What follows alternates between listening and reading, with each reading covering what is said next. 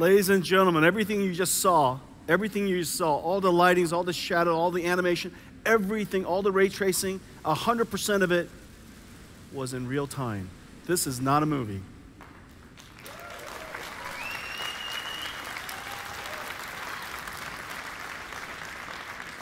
This is next generation graphics.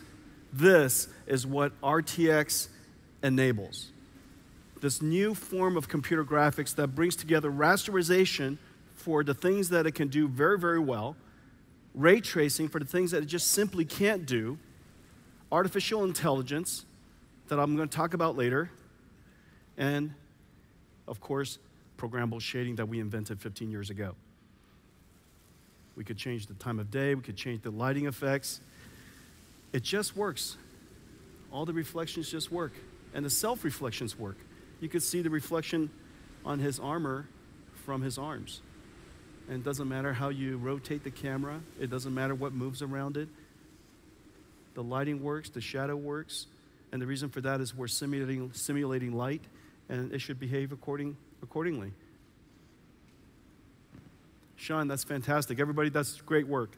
Hey guys, let's put a hand together for the engineers and the artists of NVIDIA. Thank you.